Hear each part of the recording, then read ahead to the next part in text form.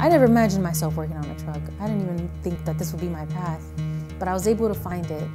My aha moment was when I would bring friends from UNC home, and my mom would make pupusas, and they loved it. I think it was a way to bridge communities. You know, you're well fed, you're happy, you know, I can talk to you about something different, and this is how we learn about each other.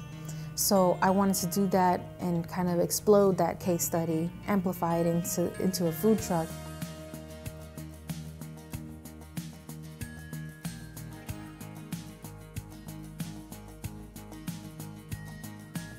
The Campus Y was where you came to make something happen. And iCube really changed my trajectory, I think, because I was a junior going into my senior year, and I had all these ideas. And I think the Cube gave me a vocabulary to talk about social justice, to talk about social impact, you know, what is business for good?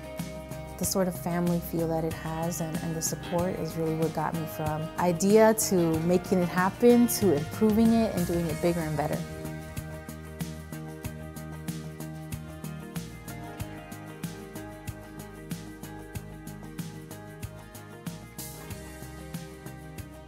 Sometimes people come up to the truck and they want tacos. And we're like, nope, we only sell pupusas. This is what pupusas are.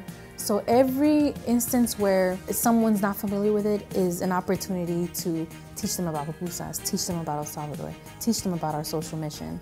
So even if a purchase is not made, someone is walking away with an awareness. And so that's where the food truck isn't just a business. It's a platform for raising this awareness. And so it's a small step in making a change and being the change that I want to see.